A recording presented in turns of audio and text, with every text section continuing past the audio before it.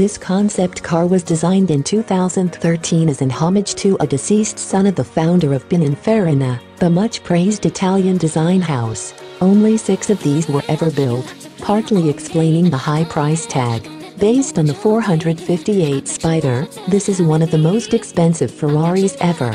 For $3 million you don't get a roof, side windows or a windscreen, added to which it's not that easy to tell which end is the front.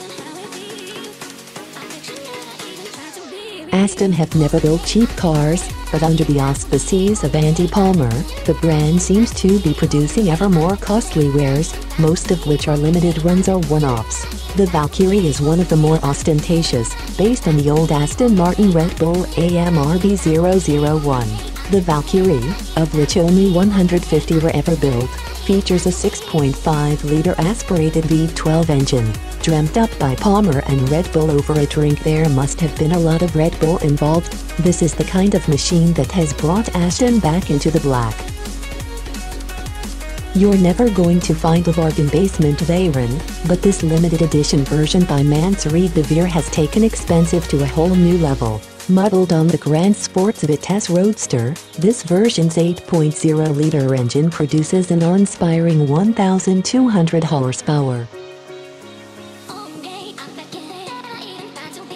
The Lykan Hypersport was never going to be a cheap car, but when they decided to make the headlamps out of diamonds 240 x 15 carat, the price tag understandably went into the stratosphere. It was built by Lebanon-based W Motors and is the first ever Arab supercar.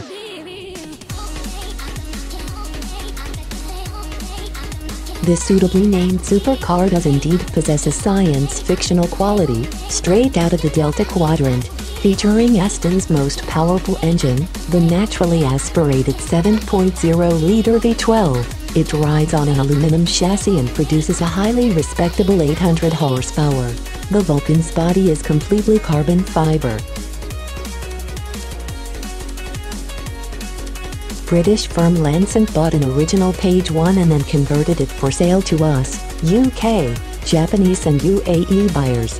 What's more, it's street legal and shattered the Nürburgring record with a 643.2 lap.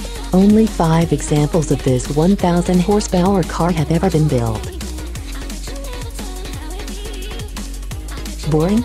No. Ridiculous? Yes.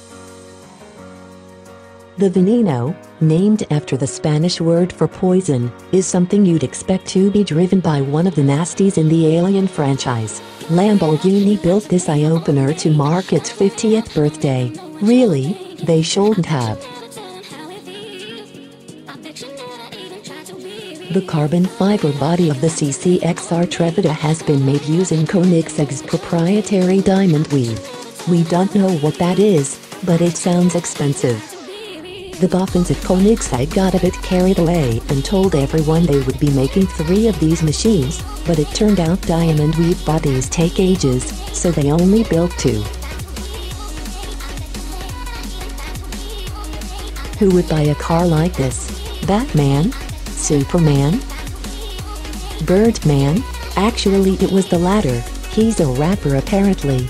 There is nothing subtle or understated about his car's design, a futuristic take on the 1930s luxury sports car. There is also nothing subtle or understated about this car's price tag, and no, that's not a typing error. This one-off car was built in the UK by hand and was inspired by the coach building of the 1920s and 30s, and by luxury super yachts. Indeed, the anonymous buyer of the Sweptail is thought to have been quite a keen luxury super yacht owner.